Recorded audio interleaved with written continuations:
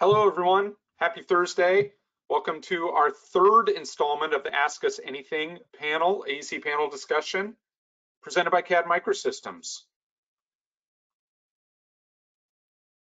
So a little bit about CAD Microsystems. You probably know us as the people who sell you your software, but we're also a full service consulting firm. We provide training, help desk support, consulting, all focus on the design, build, operate industry.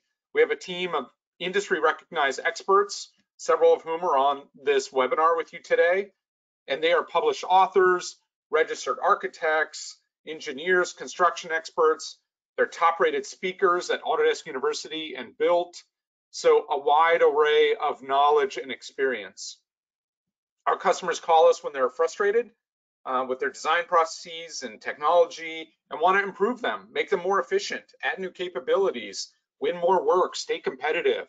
All of those are things that we can help you with. We take an educational approach to solving your challenges. We're laser focused on helping achieve everyone's business objectives and business outcomes. And it's why we're presenting this today, to help you, especially during this very interesting time we're in. So my name's TJ Meehan. I'm the Vice President of Technology Solutions here at CAD Microsystems. I've been in the industry over 25 years, and I'm very focused on BIM and the BIM process, whether that applies to designers or contractors or owners. I've been a speaker at many different conferences over the years. I was last year's president of the AIA Northern Virginia chapter. And beyond that, I love, as you can see, things with Lego, with Excel spreadsheets. I do believe Excel can save the world when handled correctly. And of course, great food, too much of which I've partaken in during this 9 months stuck at home. It's another story. With me today, I have Jason Kunkel. He's our Senior Practice Manager. He also has 25 years of experience in our industry. He has a very interesting background because obviously he's an architect, but then he moved over into the IT realm. So he has a huge skill set and a wide array of knowledge. Very good speaker, excellent radio voice, as you'll hear, and he's presented all over the world, in fact. I'm also joined by Marissa. She is our practice manager for infrastructure. She's our Civil 3D, Map 3D, Land Desktop, GIS expert. She's a certified professional and instructor for Autodesk, AutoCAD, Bluebeam, and she also has 25 years of experience. We have a lot of experience on this team. We added it up the other day. It was over 300 years of experience for our small group. Next joining us today is Purvi. Purvi is a licensed architect. She's our practice manager for architecture. She's an Autodesk Expert Elite, which is a very difficult certification to get. And she has more than 15 years of experience in the industry. That number may be higher. I guess we have the plus now. With her, we have Chris Lindo. So Chris Lindo is one of our consultants. He's a certified in Revit, in AutoCAD, in Bluebeam, top-rated speaker. He is our resident Bluebeam expert, and we have a few Bluebeam questions we're going to address today. His many years, over a decade of years of experience in our industry. And then rounding out our team today is Eden. Eden is our CAD Care program manager. CAD Care is our certified help desk program. She has tons of experience in tech support and leading tech support teams, but really her superpower is the new single sign-on onboarding and named user transitions. So she is your one-stop shop when it comes to dealing with all of the licensing changes that have been coming down the pike with Autodesk products. So how's this going to work today? So all of our experts are here. We're all on camera. We're here ready to answer your questions. You can add your questions right into the chat panel in GoToWebinar. So feel free to type those in at any time. If we run out of time, we will get back to you. We will address those questions. We're going to try and tackle as many as we can in the time we have. I think it's only slotted for a half an hour, but we tend to run over on these If you have to jump out after half an hour, again, we'll follow up with you if you throw your questions in there. And of course, we're recording this. So you'll get a link tomorrow, the next day, to be able to access the recording in case you need to step out. Okay, with all of that, let me switch over to this here. Here's our team. And we already have a few questions. In fact, we had a question come in while we were getting ready. You probably saw us chatting on our cameras there. So from Jason, he sent a question over saying, having not used BIM 360 much, what are the pros and cons of live model linking within the same firm and with outside firms versus publish and consume? So I'm going to turn this over to Chris, and Chris is going to give you, do his best to take an answer on that. Chris, do you need the screen? No, I don't need the screen. I can just talk a little bit about it. So for those who might not be aware of what BIM 360 is, BIM 360 allows a lot of processes that you already perform inside Revit, inside Navisworks, inside even AutoCAD and some other kind of capabilities, just kind of pushing it up to the cloud. And one of the great things about Revit is that you can link in models. So you can go through what's called live linking, right? Being able to link in a live model that someone else is working on. So when they make changes and synchronize the central, then you get those changes when you synchronize the central.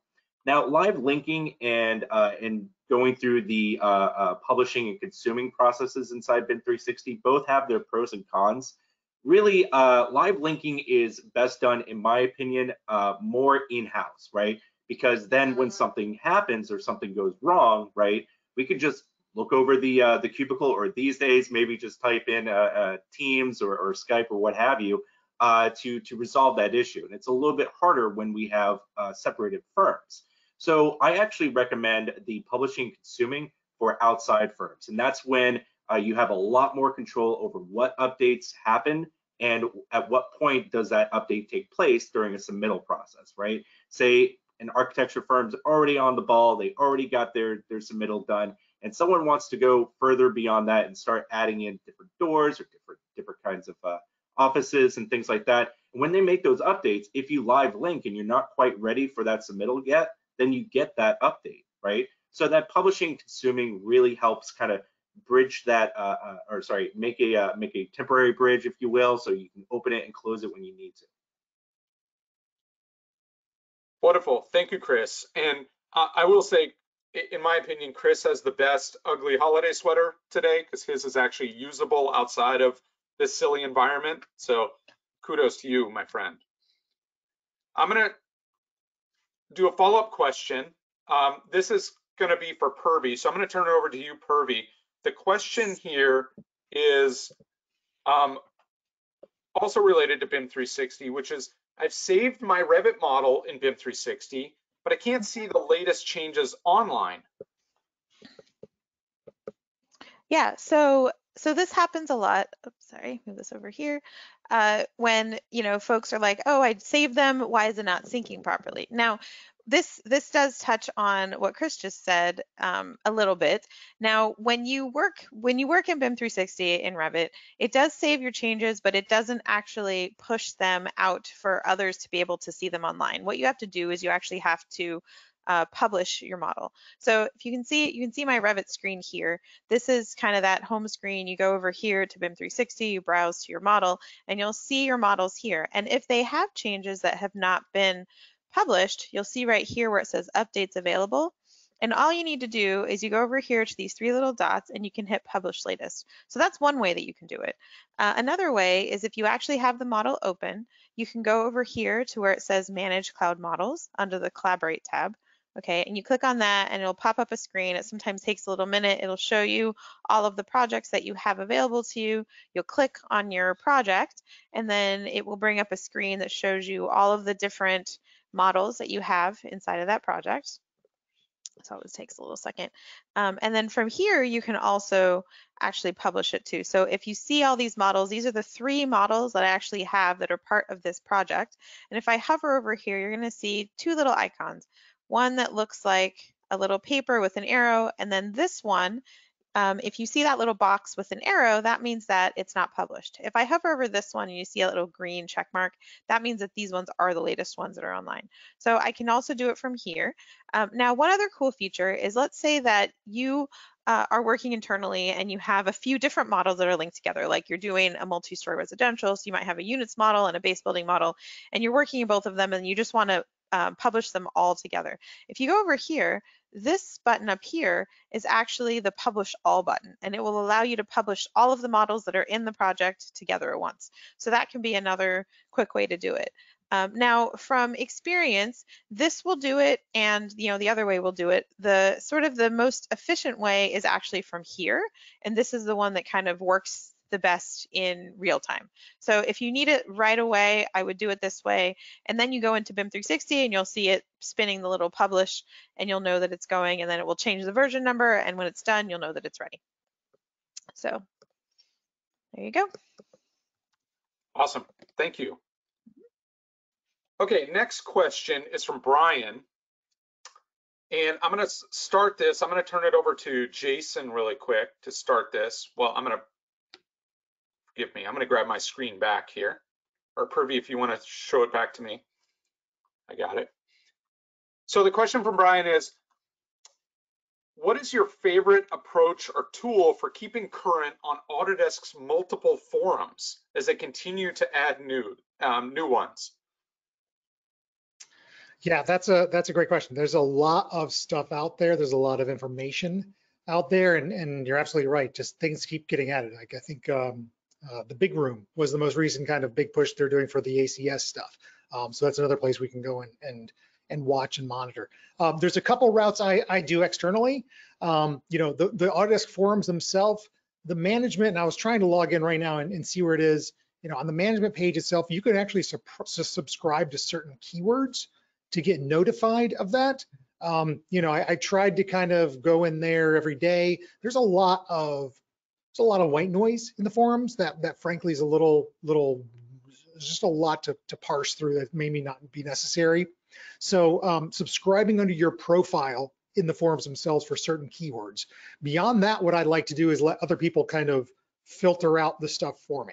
I'm more on the Revit side. So, there's a bunch of different Revit blogs I like to follow. I like to aggregate them with Flipboard,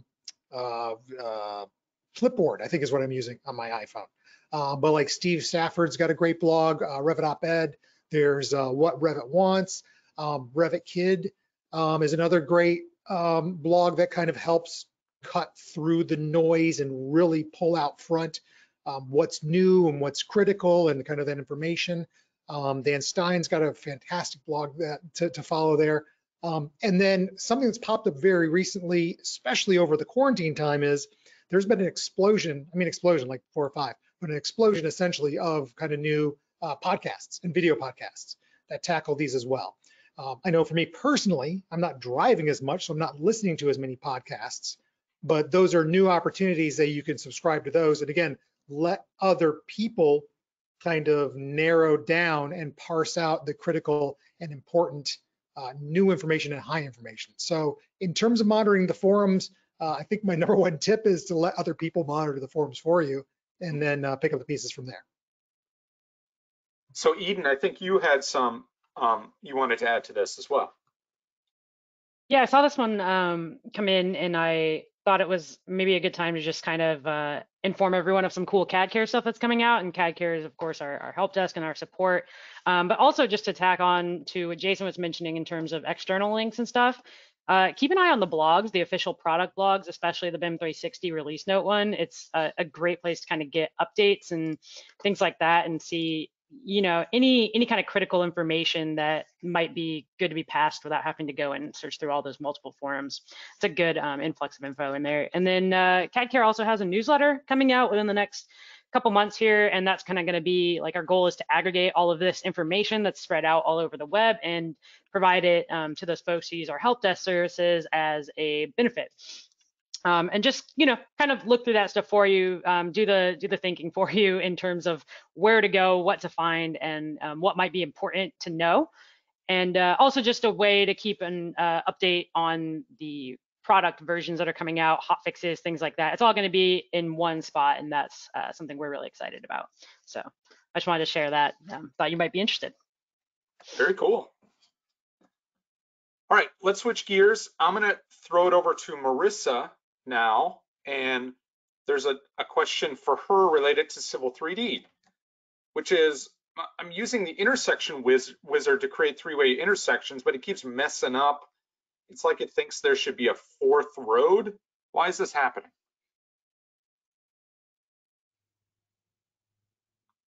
Sorry, there we go. I couldn't find my mute button there. Sorry about that. This can happen sometimes when you actually have two alignments that are not quite meeting up the way you think they do. If there is the slightest overlap between, you know, the main road and then the one coming into it, if there is the slightest, teeniest, itty bittiest overlap, it's going to count that as a fourth, you know, incoming, outgoing road. So this happens on roundabouts as well. So you want to be super careful. Make sure if you're having this issue, go back, take a look into your alignments and make sure that they are actually meeting up cleanly. Because again, any undershoot, or I'm sorry, any time where it's going to cross even by the tiniest bit, it will think and try to do its own, you know, fourth portion of your intersection. So always check that first because that really might solve the problem immediately. All right, excellent. So Eden, I'm going to throw it back to you really quick. So there's a question that came in that essentially says, people getting stuck in the trial loop. Can you explain that and talk about how that works? Okay, people getting stuck in the trial loop. I'm going to kind of assume this is like a named user transition thing. That's where I see it the most. So there's a few different things that you want to make sure of.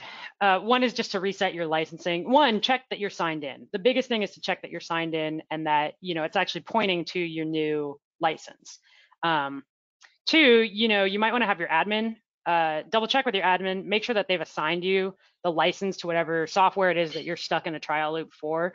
Those are going to be like the number one things to check, especially, you know, if you're getting something that's saying like you don't have access to this product or you don't have a license, here's how you can buy one. Anytime you see that buy one screen, it's pretty indicative of the fact that you're missing an entitlement. So just check in with your admin, make sure everything is okay and that you're added to the account and that you have the software assigned. Sometimes though it goes beyond that. Sometimes you can get like stuck in a trial loop where, you know, no matter what you do, you sign in, you get kicked right back. You can't find the way to go to manage the license because the program might shut down if you're beyond what would be the trial period. So ways to do that would be just to reset the license manually. If you can't get into the software, right up where it says sign in, you can actually go to manage license and change it from there. But if you can't get in, you're gonna have to manually do it. And in that case, I would point you towards our blog for one, because our blog has a write-up by Michael, who's also in our help desk team, for how to change or reset licenses the easy way. And that's from the administrative level where somebody can, you know, remote in and reset everything for you, or you can do it as well. There's a link on there that goes to Autodesk's direct blog, and the things that I usually find work for me are the manual ones. So if your software doesn't start that part of the link, and what I'll do is I will send 2 links to Kelly and Allison for them to publish for you guys. So if you ever do run into this issue, or like you're saying you're experiencing it with different users, just try this, run this on their machines, and I will include the parts for both 2020 and previous versions as well. So that's all the stuff I would check. That's the rundown. Awesome. Thank you. Let's throw this over to Purvi then. Here's a question from Karen. It's a Dynamo question. So I've been using instance parameters like length to change values on adaptive components, but when I tried it on a normalized curve parameter, it tested fine in Revit, it gave an error message in Dynamo. So Purvi, what insight do you have on a question like that? Yeah, so thank you for submitting this question in advance. We actually pushed it over to our Dynamo expert who unfortunately couldn't join us on this call today. And so I have his response, which is more about general troubleshooting than the specific error, but hopefully that helps you. And if not, again, you can follow up with us afterwards and we can connect you to someone who can, to our Dynamo expert who can help you with that. But what he said is that first, you have to determine whether it's a warning or an error, and most often it's actually a warning. And when it is but if it's an error, then the node will turn red and then the script won't work. If it's a warning, one or more nodes will actually turn yellow, and then the message will be displayed above the node that can be expanded. So you find the first node that's in the series that has a warning and expand it, and that normally provides some sort of insight. If it's not really that obvious, you might have to search the dynamobim.org forum for the warning message. Try it. She said try searching with and without the name of the node with the warning to help you determine the solution. And pay attention to if it's an out-of-the-box node or if it's from a package, because that'll make a difference, as to the support for it. And then if it came from a package and you can't actually find the answer in the forum, he said go ahead and actually create a new post and try to tackle the actual developer. He said, folks are pretty active on the forums, and so you'll usually get someone who will respond to help you. So I hope that helps a little bit with just general troubleshooting. Excellent. Thank you, Purvi. Yeah, if you have more Dynamo questions, please send them our way. We do have several Dynamo experts that can help you with that. We also teach several Dynamo classes, or you could do one-on-one with one of our experts to learn even more advanced techniques. So we have lots of opportunities, lots of resources when you're working with Dynamo. So let's move forward then. I'm going to throw this over to Chris. We had one who just came in from Lauren about Bluebeam.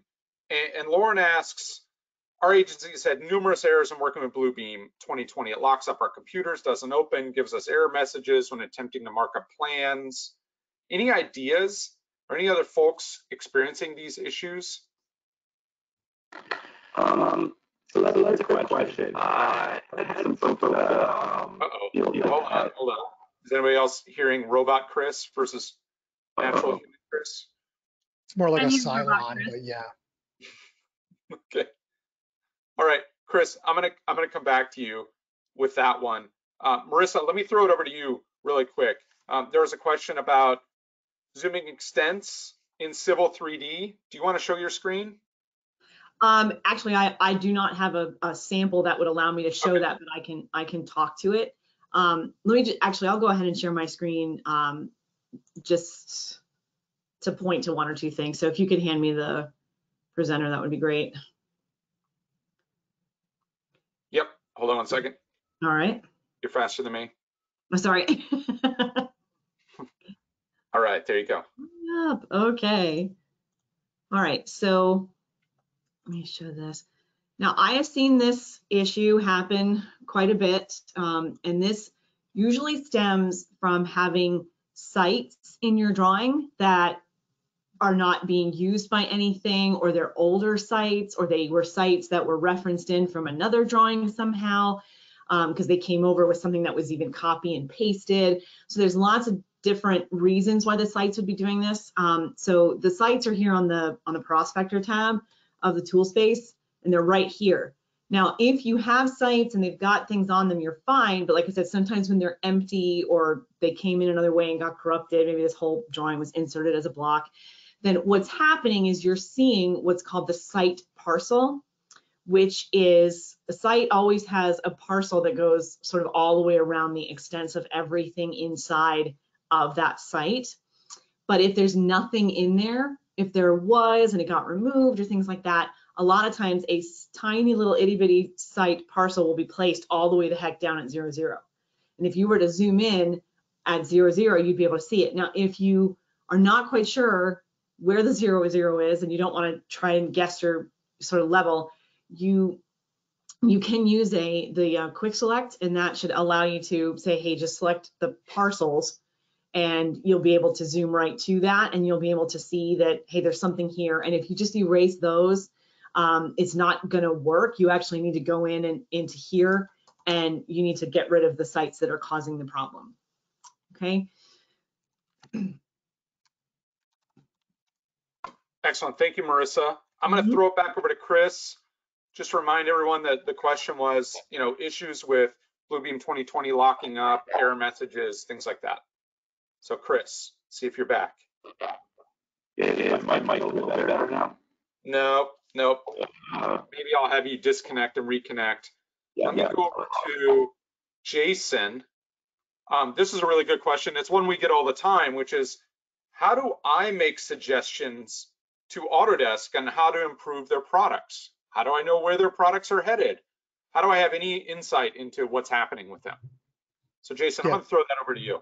Awesome. Yeah, this is definitely a great question. There's kind of 3 different places to pay attention to most of this stuff. The primary question was about offering feedback to Autodesk there. And TJ, I sent you a couple of URLs to pull up. I know my sharing is a little goofy. Am I? I'm not sharing right now, am I? I still see Civil 3D, and it's giving me heart palpitations, but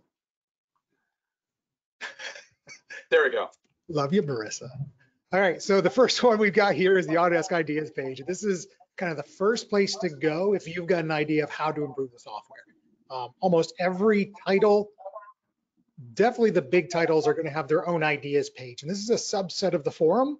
And all you do is you go in here, you kind of do a quick search to make sure nobody else had your idea. If they did, you can thumbs it up, you can vote for it, or you can offer some feedback into it. But if nobody has supplied this idea, this it's not a wish list, but this is how to improve. This is what I think you should do. You can generate and submit your own idea on this page to allow other people to review, not just Autodesk people, the whole community to review, to comment on, to refine, to give feedback to. And then the Autodesk developers monitor this, kind of look for trends, see what's online with other things they may be doing, and then they build off of this. And we certainly get the question, does this actually get paid attention to? And to kind of keep track of that, there's another page you can go to for some of the products have roadmaps. This is the recently updated Revit roadmap. They went to a Trello board system. And I know a lot of us, even on this panel, have submitted some ideas before. It feels like a giant nerd win. But one of the ideas that I submitted is actually now on the roadmap. And it's like, once you find out, you're like really excited, and you tell your mom and dad, and they have no idea what you're talking about, and you're a little embarrassed. But if you look under any of these, if you click on them, if they were provided as an idea, if you open up one of the boards, it will actually point back to the idea page that was the first impetus for this. So you can still go back and comment, you can still go back and vote.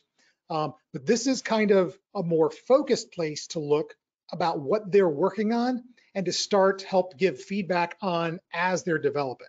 The third one, I didn't send you the link, TJ, but if you just want to go to feedback.autodesk.com, this is kind of the third place to kind of stick your hand in the process and get things going. This is the beta page for Autodesk products. You create an account, you kind of talk about what software you're interested in. Some of the beta programs are completely wide open and anybody can get in. Other ones you have to get invited to depending on your interest and depending on how much they need. But this is where you actually go then, and you get that pre-release access to software where you're literally kicking the tires before it comes out. And you say, no, this doesn't work quite right, or no, I would like it if it does this. And once you're in here, this of course is the most direct input on a very small refined list of features, obviously, because they are actively developing it. So again, if we're going from feedback wise, if we're going big to little, the first one is that Revit ideas page, or the ideas page in general. The second place is going to be to watch the roadmaps and feedback there. And then the third place where you get the most input, but on the least functionality, is going to be on that beta page. So TJ, I don't know if this is under NDA for what you're actually looking at there. Okay. Well, yeah. Sure. I think anybody can sign up for the Revit preview though. Yeah, maybe. I'm not sure how that works. So those are the 3 spots I'd go to. And again, it's a big fun win when they take your ideas and you tell. Just be careful who you tell that you got an idea win. Awesome. Okay, let's see. We have some other things here. Purvy. So here's a really good question for you. I'm going to make you the presenter. Awesome. All right. Do you have any general best practices for working with downloaded Revit content? Oh, downloaded Revit content. Yeah, so this is one I get all the time. So we say, we find so many places online that we can find content, and some places are obviously more reputable than other places. Manufacturers do it. There's these aggregator websites. One's called BIM Object, another one's called BIM Smith. They have manufacturers, pay to have their content put there. And then, there's just forums that you can download things. So just like anything on the internet, you want to always take it with a grain of salt, right? You're never ever just download a piece of content and put it directly in your project. I like to say that, doing that is like dropping a bowl of glitter. Like you're never going to be able to find where all the things that were in that piece of content have infiltrated into your model. It'll stick in line styles and object styles and line patterns and, materials and just all sorts of things. So I actually wrote this blog post earlier in the year because in 1 week, I actually had 3 different clients be like, can you teach us how to do this? So I said, you know what, this makes sense. So we're going to go ahead and stick the link to this in our in the chat. But it just goes through and sort of tells you like start here and see how I'm very direct here. Do not do this. And it kind of just talks you through where to look, what to find, what to clean out as you're going through. Because if you download a piece of content and it's more than, a meg, you want to be careful because every time you add that in, it's going to add that amount to the size of your model. And, the size of your model affects the performance of your model. So you just want to be careful with that too. It's really about protecting your model, making sure that you're not putting junk in there that is hard to get out later. And then, making sure that your model stays lean and mean, right? If you're doing a 3,000 square foot house, that's a small Revit model. It's not a small house, but it's a small Revit model. Or versus if you're doing like a 50-story multi-unit residential project, you're going to approach them a little bit differently and you're going to think about that content a little bit differently. But it's always good to have that same philosophy of making things clean and not putting things in your model that you don't really need. So I check out this and then of course send us any follow-up that you have related to it. So I'm going to push it back to you, TJ. Thank you. So we're at our time for this. We're going to continue moving forward though, because we have a few more questions to answer. But if you have to jump off, we understand. Thank you very much for joining us today. Like I said, we'll send out a follow-up email with a link to this recording so that you have it. And I should also say, if you have questions about how we could help, there are lots of different ways we could do that with education, with installations, with helping you on your own projects, with building content. All of those are things that we can help. If you have any questions, please feel free to reach out to us and we'll contact you and talk you through it. Okay, let's jump back in. We have some more questions in here. All right, we're going to try Chris again.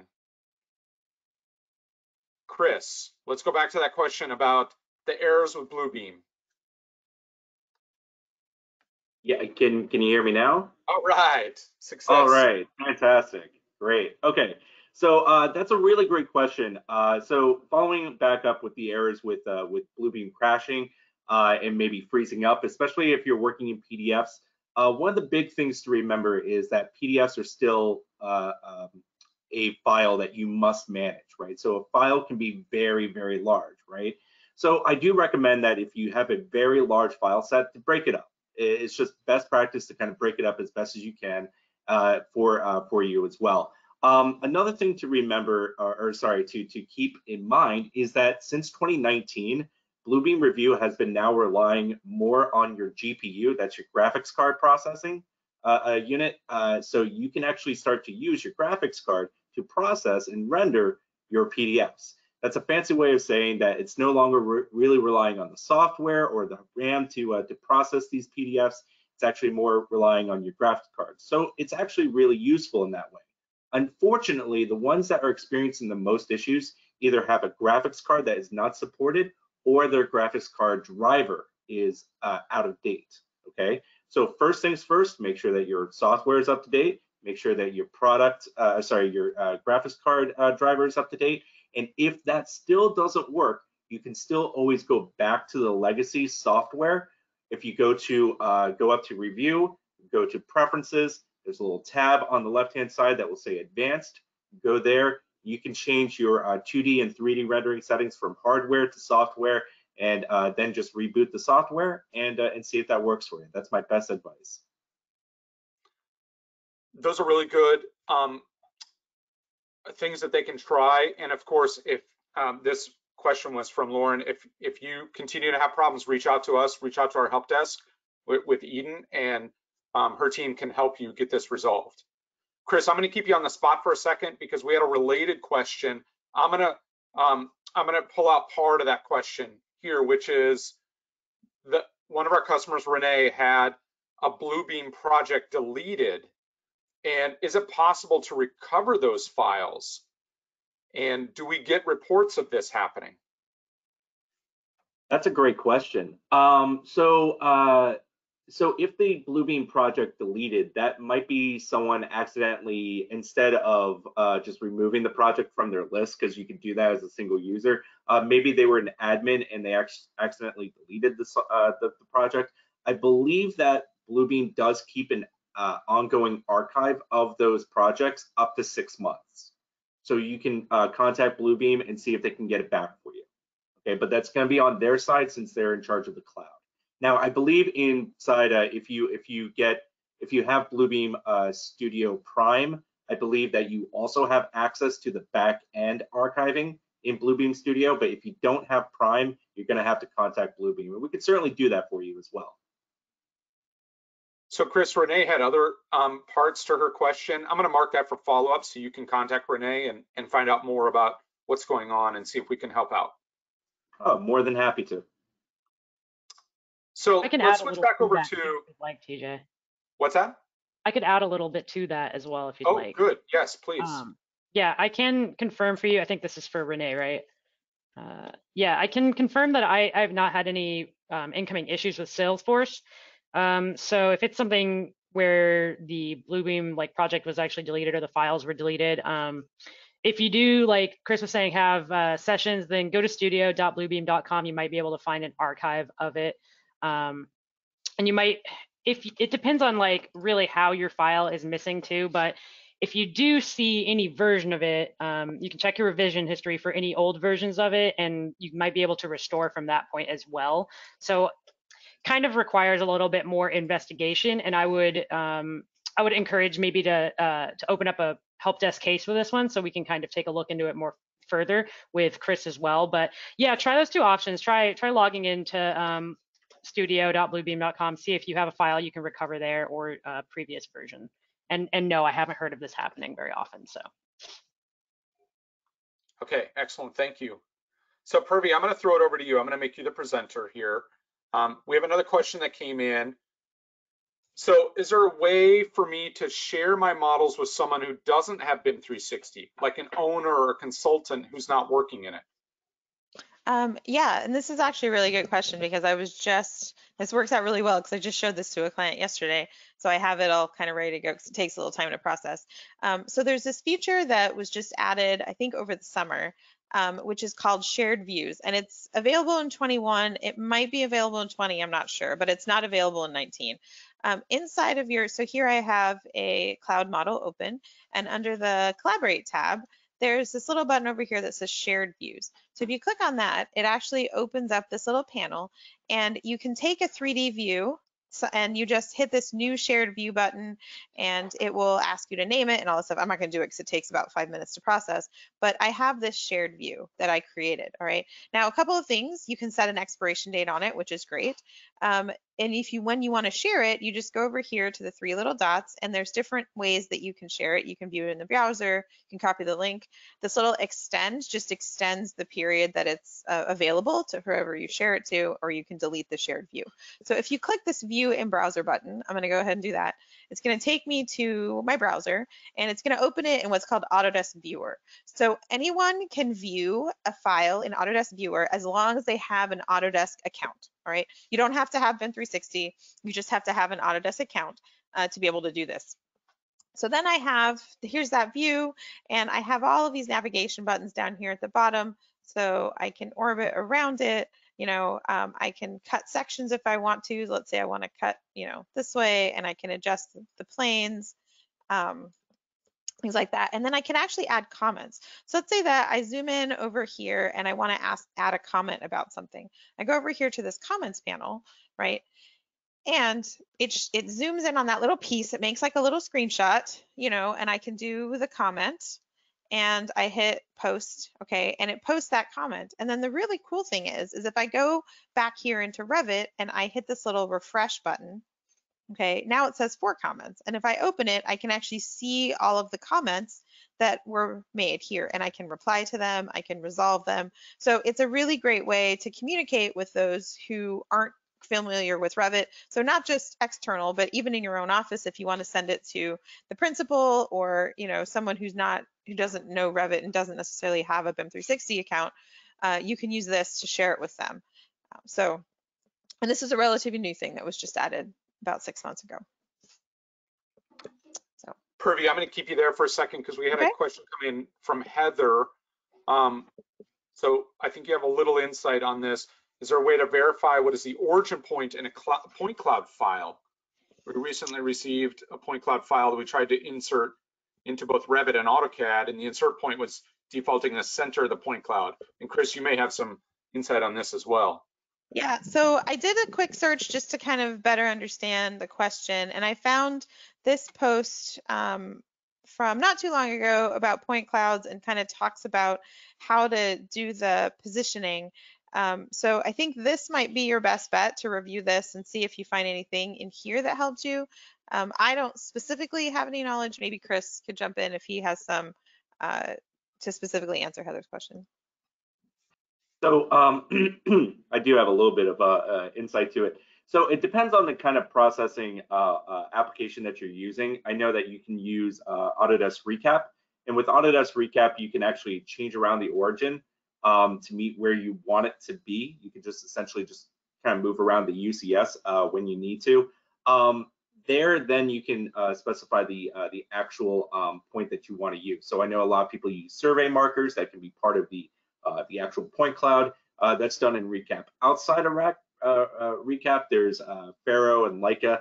I know that you can specify the origin point in that file. So usually you're gonna want to utilize that in the actual processing application. So when you get a point cloud, you can process it into Faro or Leica or even Recap, and then take it and put it into Revit. Revit just has a hard time understanding other coordinate systems other than its own. So really, when you specify the coordinate system inside your point cloud model, you basically have to understand how Revit is going to read that, right? It's not going to read it as shared coordinates. It might read it as a 0, 0, 0, right? X, Y, and Z. So I would suggest setting that up in the recap model, or sorry, in the point cloud model, setting up the 0, 0, defining what that is, and then relating that to Revit. I wanted to point out, to add to Chris, that if you have the AEC collection, Recap Pro is one of those products that come with it. So you may already own Recap that he was talking about to be able to manipulate those point clouds before you bring them into Revit. And to add on to that too, so Recap will be able to read many different kinds of point cloud models. So it could be, from a Leica, from a Faro, from they have another file type XYZ, things like that. Thank you. So I'm going to move forward here, Jason. We haven't been able to pick on you enough today, so I'm going to throw a question to you from Daniel. More and more of our clients are working in Revit and sharing models with us. And Daniel works in the manufacturing industry. Our team creates custom floor designs, some of which can be hundreds of feet wide and long, manufactured in the tens, hundreds, and thousands of pieces, then assembled in the field to be seamless. I assume he's talking about raised floors. How can we get these designs into models for visualization, qualification, construction? Subdividing floor surfaces has proven particularly difficult in previous attempts. Yeah, so I'm making some assumption here. I was assuming raised floors as well, or even just some sort of maybe like an athletic flooring system overlay on top of the slab or something. So I would go 2 routes with these guesses. For raised floors, I would build a component system. You might be able to do a panelized system, use one of the panel systems that is already inside of Revit. Make it basically the curtain systems, just do it flat. You can't really leverage what's already made there. On the other hand, if we're talking about just kind of adding a tile-based system over top of an architectural or a structural floor, this opens up a little bit into the history of Revit with the API. When Revit first came out, there was no API. You could not write software for it. They said there's not going to be one, and then all of a sudden there was one. As new features were being added to Revit, those were being included in the API as well. For some reason, for a very long time, there was no API access to sketch-based elements like floors or ceilings or roofs. So you could not write an application that could automatically place flooring, which is where my head goes with this system. If you need to if you want to just draft out sketch lines and say, these sketch lines are the perimeters of my floor, automatically make my floors. The good news is, we refer back even just to the roadmap we were talking about, that is on the roadmap now. So they are opening up the API access to allow sketch-based systems to be programmed for. So without knowing your needs specifically, and we talked about our Dynamo expert before, but even with Dynamo or with just straight up application development for an add-in, I think with the new API functionality that should hopefully be released either the next version or even a point release, you could probably have somebody write a custom application pretty effectively that will let you just kind of sketch perimeter, pick a floor, and then it will build all those individual floors on top of kind of the poured slab floor. Not the perfect solution right now, because honestly, right now, the only route to go is just be manually draw every one of those floors individually. You can select existing sketch lines and click, but it's still a manual process. But yeah, I think if we had this chat 12 months from now, I'd have a much better answer. Be like, oh yeah, we can automate that, no problem whatsoever. So not perfect now, but hopefully some hope on the horizon. And of course, when Jason means somebody could build that for you, he means us. We can build you whatever custom software you need. We're very good at it. In fact, Autodesk hires us to build some of their software that you may have used. So we only have 3 questions left. I'm going to turn this over to Chris. Quick question.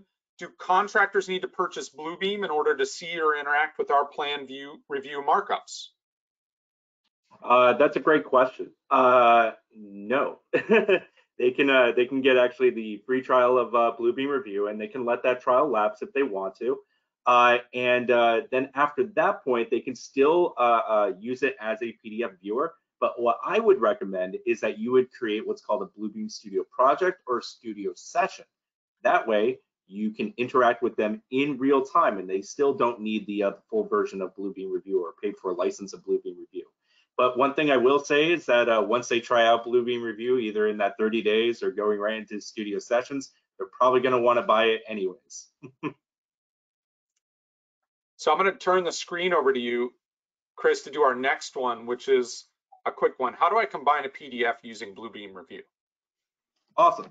So with Bluebeam Review, a lot of times people get PDFs that might be divided up into several different kinds of documents, and then you can combine them later on.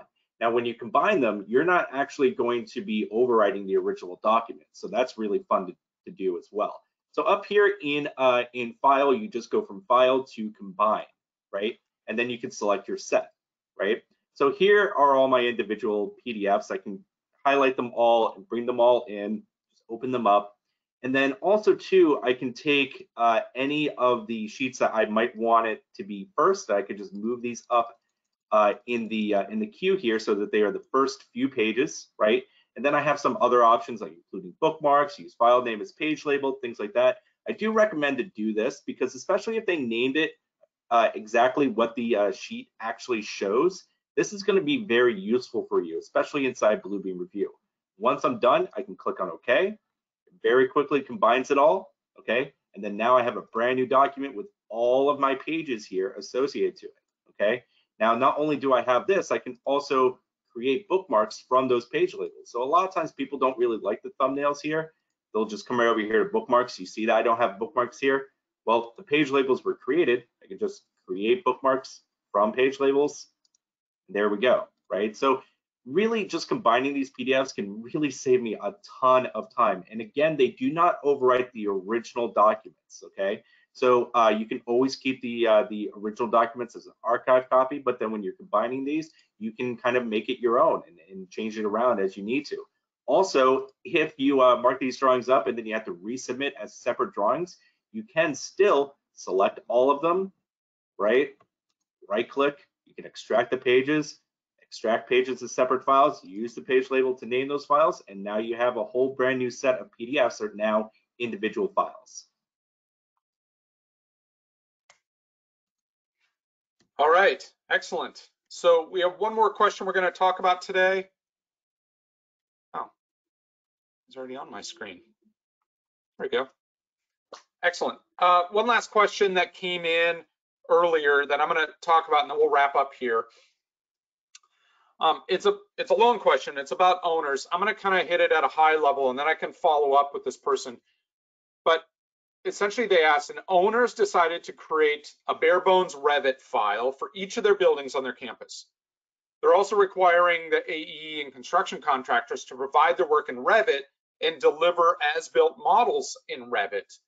The owner then has an internal team to incorporate these as-built Revit models into their essentially master file, if it were their as-built, such that the building Revit file gets improved and updated continuously. Based on the above scenario, what is your input and recommendation for this owner? So we see this more and more, and I spend a lot of time actually working with owners and helping them implement a Revit process. Let's talk about it from a high level and why it's so great. You know, the beauty of Revit is I can have a very minimal number of files to have essentially digital twins of my entire campus.